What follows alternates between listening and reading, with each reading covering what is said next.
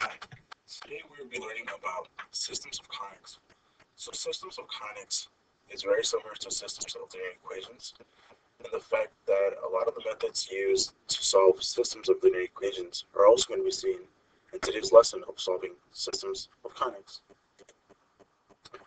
The learning objectives for this lesson is determine the number of possible solutions a system of conics may have, and also solve a system of conic equations.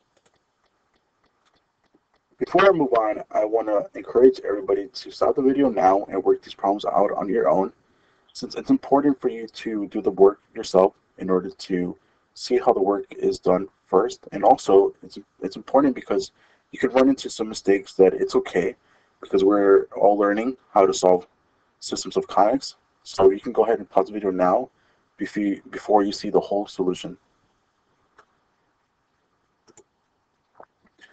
So how do we determine the number of possible solutions for a system of conics? So we could graph, or we could even sketch a graph of each equation. Can you take a guess as to the number of solutions in this system? And how do you know that's the correct answer? What could you think? I mean, what made you believe that was a correct answer? Okay, so just keep that in mind.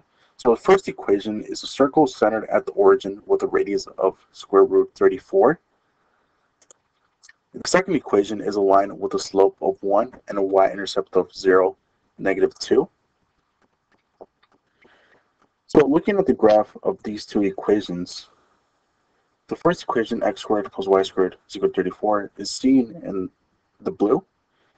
The second equation, x minus y is equal to 2, is seen in the green.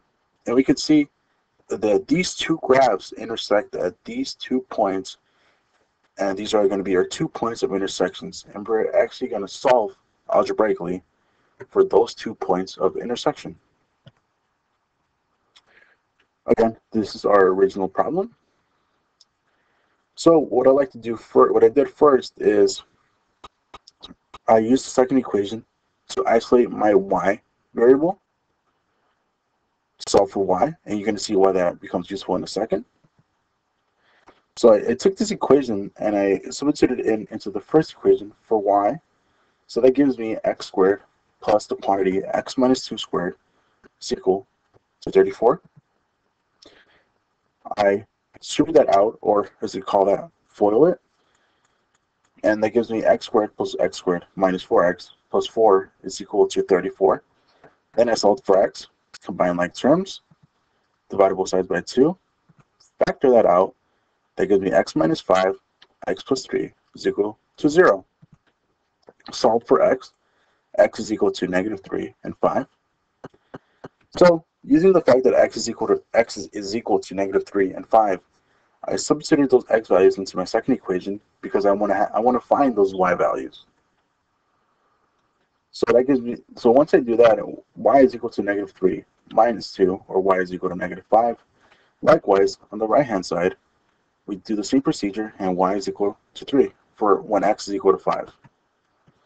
So that gives us our two intersection points of -3, -5, and 5, 3.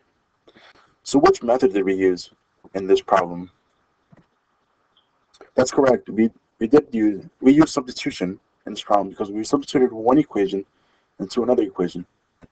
So great job. So going back to our graph, we could see again these 2 points of intersections, and it's important to double check your work. So you could use a graphing calculator like what I'm using now. Desmos is really good. Just double check your answers. So as you can see here, our answers match what we had before. You could also double check your answers algebraically by plugging in these values back into either 1. And if both sides equal one another, then that's when you know that your answers are indeed correct. Moving on to the next problem. Again, I encourage you to pause the video now and work the problem out by yourself. So if x squared plus y squared is equal to 16, and x squared plus 9y squared is equal to 36. So what are the number of solutions the system of conics may have? We could find that out by graphing these two equations. The first equation is a circle centered at the origin with a radius of 4. The second graph is an ellipse centered at the origin with a horizontal major axis of length 12 and a minor axis of length 4. Again, in the previous section, we learned how to convert from this form to standard form. And standard form gives us the whole description of the graph.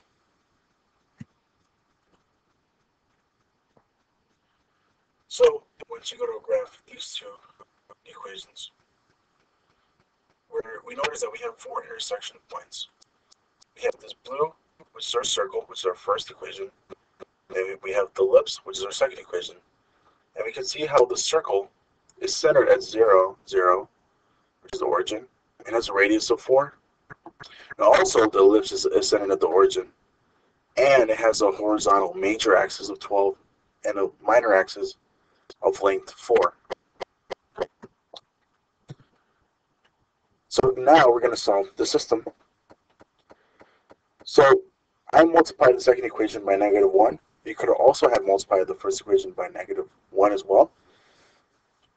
So the whole goal in this problem is to eliminate one variable.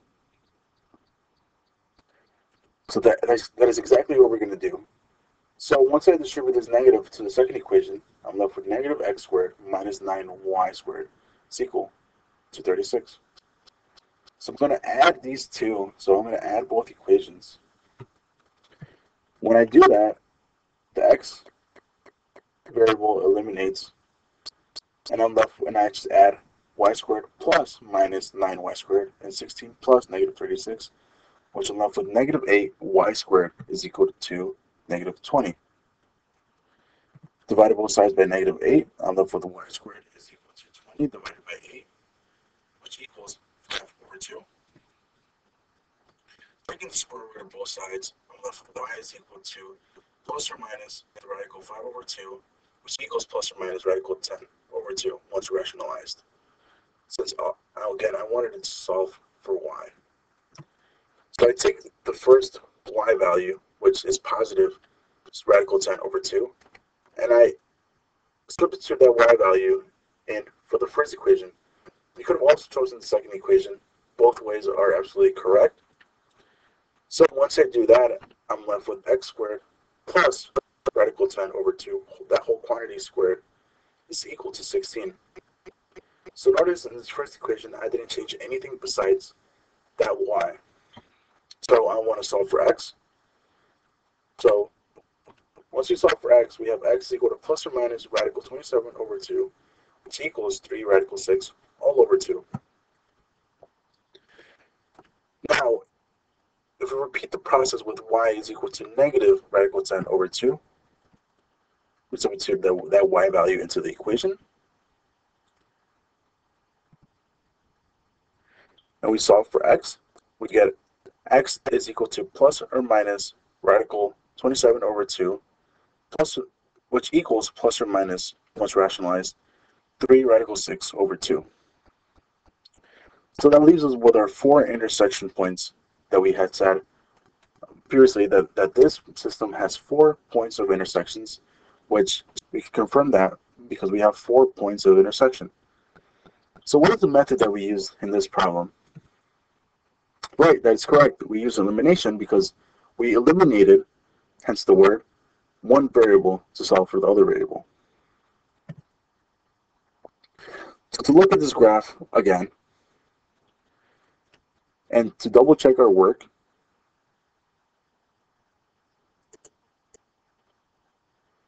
we have our 4 points of intersection, which if we were to convert our points that we solved for, we were to put those as a decimal and round to the nearest hundredths, those values would be exact.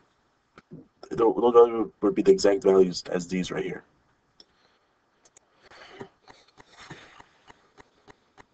Number 3. So we have this system of conics. So what are the possible number of solutions that this system may have? Again, I'll give you guys a second to pause the video and work this problem out on your own. This is problem number 3 on the System of Conics worksheet. So in order to determine the number of possible solutions for the system of conics, let's graph them. So the first equation is a circle centered at -3, 0, and has a radius of 5. Second equation is a hyperbola centered at the origin with a horizontal transversal axis of length 4, radical 3. Again, we should know by now how to determine the description of these two graphs by putting them in standard form. So now, let's graph the system of equations. As you can see, in the blue is our circle, and in the green is our hyperbola, which they intersect at these two red points. So we have 2 points of intersection. And we're actually going to solve those 2 points algebraically. So to our original equation, I isolated y squared, so I solved for y squared from this first equation. So I didn't actually manipulated my terms around. And left with y squared is equal to -x squared minus 6x plus 16. I then substituted this equation into my second equation. Notice again that I didn't change anything from this equation, only the fact of instead of writing y squared, I'm writing this whole quantity right here. So I substitute that into the second equation. I then solve for x by distributing the -3 into that whole quantity, combine like terms, factor, and then solve for x. So x is equal to -6 over 12 over 5. So I use the knowledge that x is equal to -6 or 12 over 5 to solve for the system. I substituted these x values into the first equation because I noticed that I'm almost there for finding my y value. I just actually need to take the square root and I'll be done. You could have also chosen the second equation. Either way is perfectly fine. So now I have y squared is equal to negative times -6 squared minus 6 times -6 plus 16. So I substituted -6 into this equation right here. For every x I saw, I substituted the -6. So once I do that, I simplify that, and I have y squared is equal to 16, square root of both sides. Y is equal to plus or minus 4. Repeating the same procedure with x is equal to 12 over 5, I get y is equal to plus or minus radical -4.16, which to me, I thought that I might have made a mistake. So what I did now is, in order to double check my work, I plugged this y value into the second equation and see what I got. So I actually got the same value. So I noticed that because we cannot take, if we do take the square root of a negative number, we're going to be left with imaginary numbers. And in this case, we're looking for real solutions, intersection points that involve real solutions. So because these two numbers are going to be imaginary numbers, those two are not real solutions. So what we could do with x equals 12 over 5, just cancel that out, since that's not going to give us any real solutions. So now, the points that we're going to be left with is -6, -4, or -6, and 4. So which method did we use in this problem? That's correct. We used substitution because we substituted one equation into the other. So let's look at the graph one more time. As you can see here, we have those 2 points of intersection, which match what we have before, -6, -4, and -6, 4. So there are 2 points of intersection. So good job on that. So before I wrap up this lesson, I want to leave you with this question. So what is the difference between solving a systems of conics and a systems of linear equations? Is there any similarities, and are there any differences? And also, how would solving for a system of conics change if we were to solve for more than two conic equations? So we're almost done. So again, to relook at our learning objectives, first, we determine the number of possible solutions a system of conics may have. And we did that by sketching a graph and also by graphing the system of equations to determine the number of solutions. Also, another learning objective is solve a system of conic equations. So we solve the system of conic equations by using the methods of elimination and substitution in this lesson. So now it's your turn. So go ahead and solve the system of conics. I'll give you a hint. The method that is used to solve this system is something that we already used in this lesson. So I hope this lesson was very helpful for you in terms of learning about systems of conics. If you have any other questions, you could feel free to reach out to me or any math teacher. And that's all I have for you guys today. And have a good day.